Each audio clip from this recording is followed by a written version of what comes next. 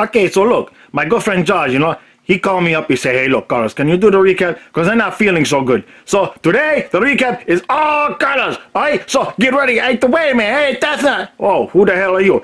That's not. I heard the phone call myself, okay? And Josh said we should split the recap. Not just you, stupid. You know what? You look like Justin Timberlake had a baby with a Cookie Monster. That's not very nice. Look, I got a nice shirt. If you're going to come around here, okay? Let me tell you something. If you're going to be on the show, you can't just be having this checky shirt, okay? You got to get yourself a nice Guayabera, okay? And you know what? Get yourself a fedora. Like Brad Pitt in the movie where he was a gypsy, and you got something in common with him anyway. You think I look like Brad Pitt? No, but nobody can understand what you're saying, just like him. Well, look, this is what Josh said, okay? He said that I should do some, and you should do. So like you do like the in-between stuff with the periods and stuff like that, and I come on, okay, and I say the Stu. Are you talking about Stu Barnes? Because Stu Barnes, he got traded a long time ago, stupid Panthers. No, I'm not saying Stu. You do this stuff in the middle, and I say the stuff at the end when he says Stu. Wait, he says Stu Barnes. I got to call my agent. I can't be working with this kind of amateur shit. Hey, come back, Carlos. Hey, look, what's the fedora? Let's go Panthers! Let's go Panthers!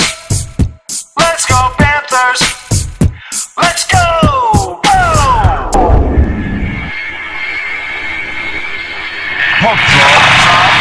And 3, 2, 1. Let's go Panthers!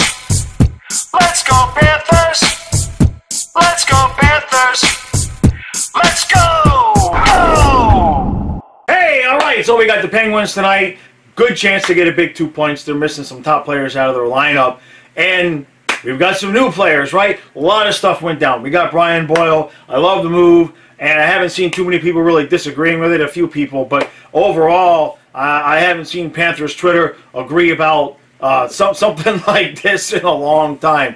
So it's good to see him get back into the game. And but just Barkov, he's supposed to play. So we don't know if he's got a lingering injury or what the deal is with him, but he's supposed to play. Trocheck, we don't know yet. He's probably going to be a game time, but he didn't practice. And when you get hit with the puck like that, sometimes you're going to swell up later. And so we don't know if he's going to play. Boyle probably obviously is going to play. That's what they're saying. And Borgstrom gets sent back down. And boy, that just spurred a lot of debate on Twitter and on Facebook as well. Everybody knows I've been a big Borgstrom fan, but at the same point, he's not been producing. And the way I'm looking at it now is I'm looking at, Barkov has some kind of lingering issue. Trocheck might not even play.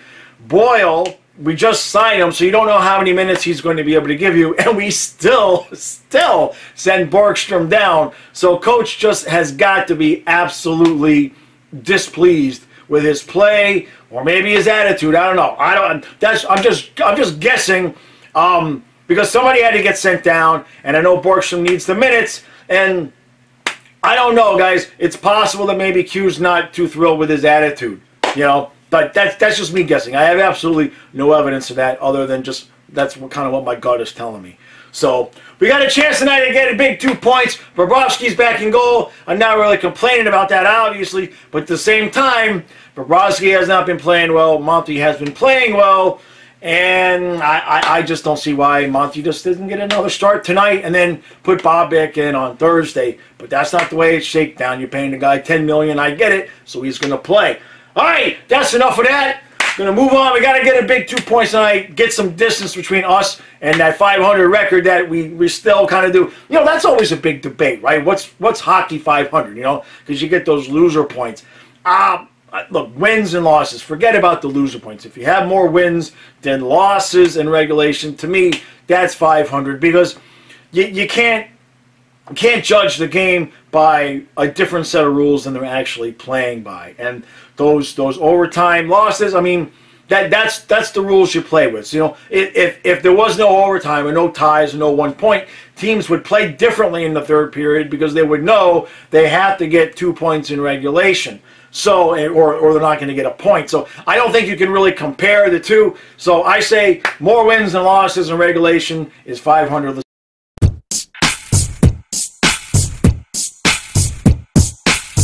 Alright, so no score after 1. Not a whole lot of action, not a lot of shots. Defense looks pretty good. Ekblad's sick, not playing. Not that has anything to do with that.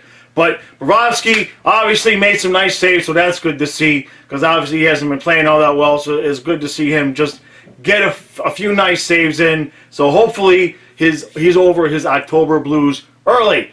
And right now, Barkov clearly not 100%, clearly hurt. I really wish that they would just sit him for even if it's just a few games a week, man. Just get him right, because he doesn't look good at all. And, you know, at that point, right now our best centers with Trocheck out, best 2 guys on the team right now are Dennis Malgin and Achari. So, moving on. Let's just keep this game tight and see if we can pull out 2.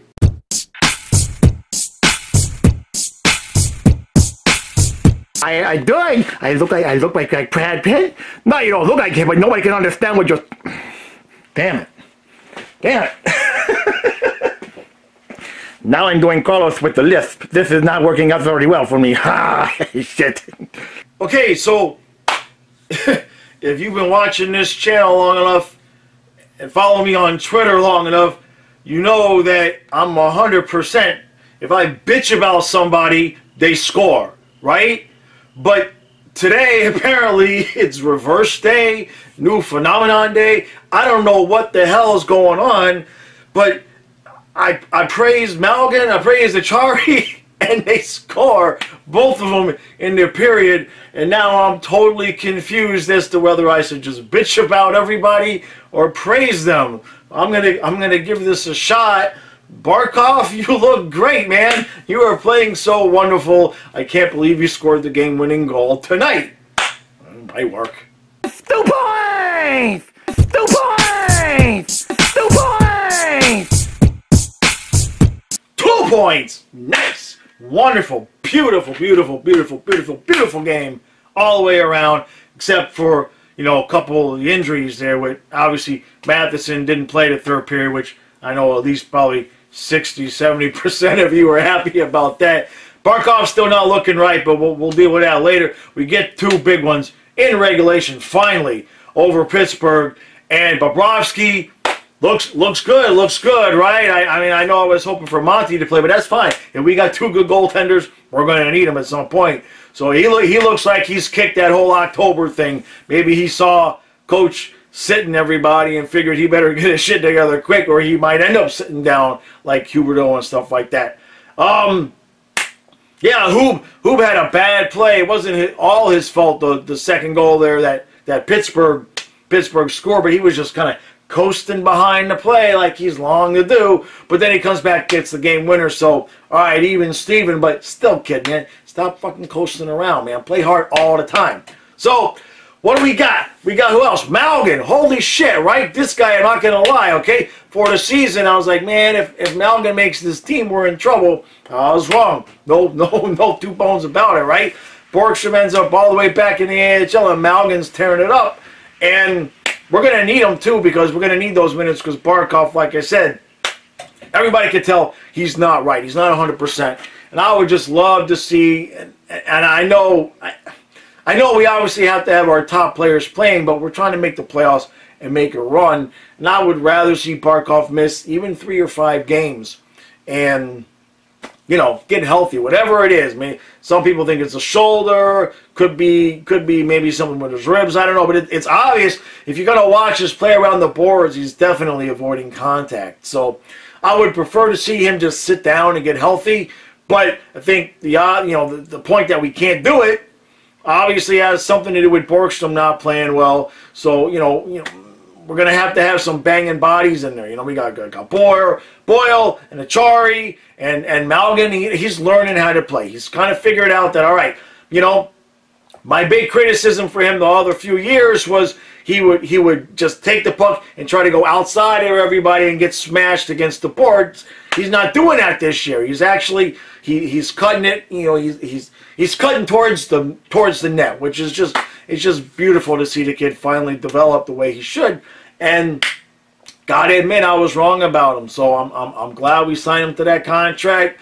And I guess the next thing we're going to do is sign him to an extension, maybe 8 years, $8 million, because that's what we do, right? We give guys extensions after a few good games. So, but all right, enough of the sarcasm. We get a big 2 points. Thank you guys for watching, and we'll be back Thursday night. I didn't look at the schedule, so I don't know who we play, but whoever it is, we're going to get 2 big points. All right? So thank you guys for watching, and hey, like, share, retweet. I really appreciate everybody watching. The views have been great. So the more that you guys share, especially from YouTube, the more people are going to see the videos and more fun we get to have. All right, guys, good night.